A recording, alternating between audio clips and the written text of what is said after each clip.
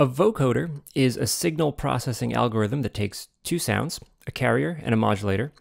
It analyzes the spectrum of the modulator, which is usually someone's voice, and transplants that spectrum onto the carrier, which is usually some synthesized waveform.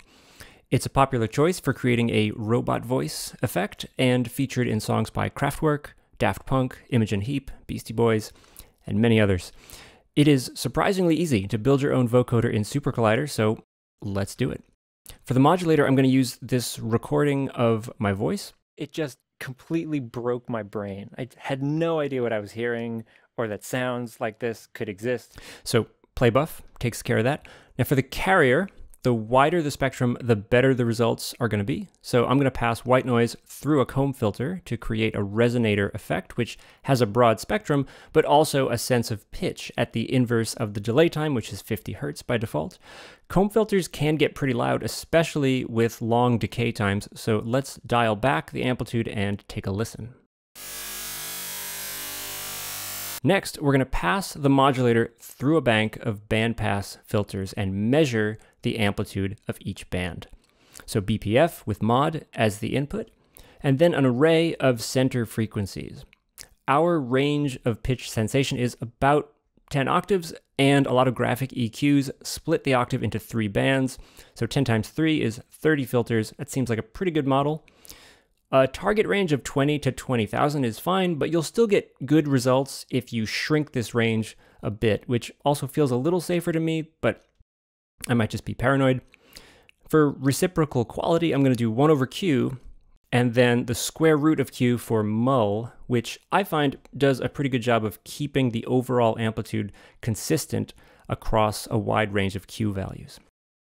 So if you're curious, we can listen to the filtered modulator using splay to mix 30 channels down to stereo. It just completely broke my brain. I had no idea what I was hearing. So keep in mind, at the end of the day, it's the carrier we're going to be listening to, not the modulator. I'm just monitoring the modulator because I think it's kind of interesting. So next, we're going to measure the output amplitude of each filter using amplitude.kr, and the output is 30 channels of real-time amplitude following, 1 for each band. Now, in addition to monitoring the filtered modulator, let's also route the amplitude tracking to a bank of control buses, and let's view those on the scope to see what we're working with. It just completely broke my brain. I had no idea what I was hearing or that sounds like this could exist. Okay, cool. We are actually almost done. The last thing is to apply this spectral profile to the carrier. So we pass the carrier through an identical set of filters, multiply by track, and output the result, again mixing down to stereo. It just completely broke my brain. I had no idea what I was hearing. So it works, but there's a couple of things we can do to improve the results.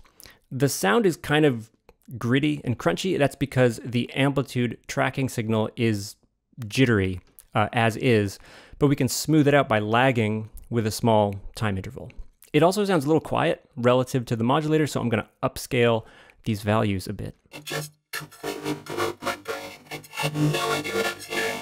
And if we splay as is, the low frequency bands end up on the left and the high frequency on the right. It sounds kind of unbalanced, so we can scramble the array and set spread closer to 0, which narrows the stereo image. It just completely broke my brain. I had no idea what I was hearing. Freak is an argument, so it's controllable in real time. For example, let's give this synth a name and then prep a set message down below with some randomness. It just completely broke my brain. I had no idea what I was hearing or that sounds like this could exist. It's a pretty lazy example of controlling pitch, but you could plug in a MIDI controller and use that to modulate the frequency instead. And on that note, you could also hook up a microphone, use sound in instead of PlayBuff, and you've got yourself a real-time robot voice autotuner.